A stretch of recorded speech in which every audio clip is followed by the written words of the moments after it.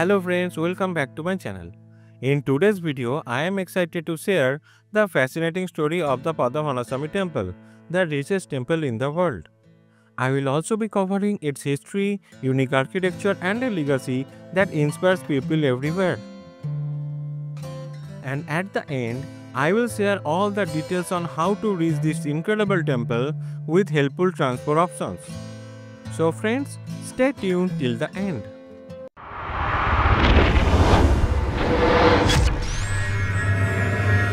The Padmanabhaswamy Temple, located in Kerala's capital Thiruvananthapuram, is one of India's most revered and ancient Vishnu temple.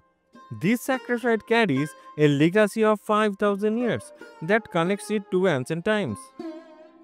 References to this temple appear in revered Hindu scriptures, including the Vishnu Purana, the Brahma Purana, and even the Mahabharata, underscoring its significance in Hindu tradition and history.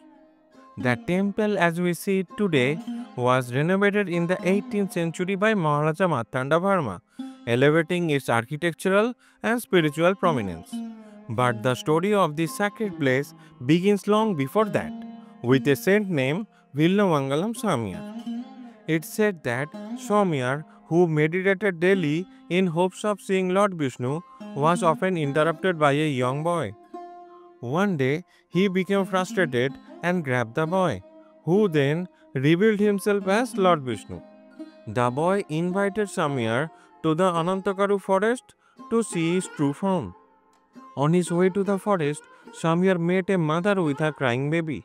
She urged him to keep going, assuring him he would find what he was looking for. When Samir reached a moa tree, it suddenly fell before him, revealing Lord Vishnu lying on Anantanag. Lord Vishnu's form was so enormous that it stretched from Thiruvallam to Thiruvananthapuram. After that, Swamiyar prayed for Lord Vishnu to appear in a smaller form, so he could worship him. When the king heard of this device vision, he immediately ordered the construction of a temple on this very site. Today, that temple is none other than the Padmanabhaswamy Temple, India's wealthiest and one of its most revered shrines. The temple is located very close to the Arabian Sea, and because of this, a unique ritual bath is performed for Lord Padmanabhaswamy twice a year. This takes place during the Pankuni Arattu festival in March-April and the Alpasi Arattu festival in October-November. The main idol here is truly unique. The shrine is designed in such a way that you can see Lord Brahma, Vishnu and Shiva all together. Lord Vishnu's right hand even touches a Shiva lingam, and from his navel, a lotus blooms where Lord Brahma is seated. Now let's talk about the wealth of the temple. There are 6 vaults in the Padmanabhaswamy Temple, and under the supervision of the Supreme Court, these vaults were opened. To everyone's surprise, they contain an astonishing wealth worth over 1 lakh crore, making the temple the richest in the world. Maharaja Martanda had dedicated his entire empire to Lord Padmanabhaswamy, and since then, the temple's management rights have been held by the royal family. However, in 2011, the Kerala High Court ruled that the royal family should no longer have these rights, but the Supreme Court stayed this order. To estimate the wealth, the Supreme Court appointed a monitoring committee to open the vaults.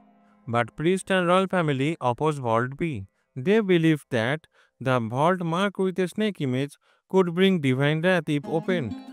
In 2020, the Supreme Court finally restored the management rights to the royal family, keeping the temple's administration in their hands. Now let's explore the transport options to get the temple. If you are coming by flight, the nearest airport is Trivandrum International Airport, which is about 4 kilometers away. If you are traveling by train, the Thiruvananthapuram Central Station is just 2 km from the temple. For buses, you will find plenty of routes connecting to Trivandrum. If you are taking an auto or renting a car, there are plenty of options available right outside the railway station. So no matter how we are traveling, reaching the temple is very easy. That's it for today. For more temple stories, please like and subscribe to my channel. Thanks for watching.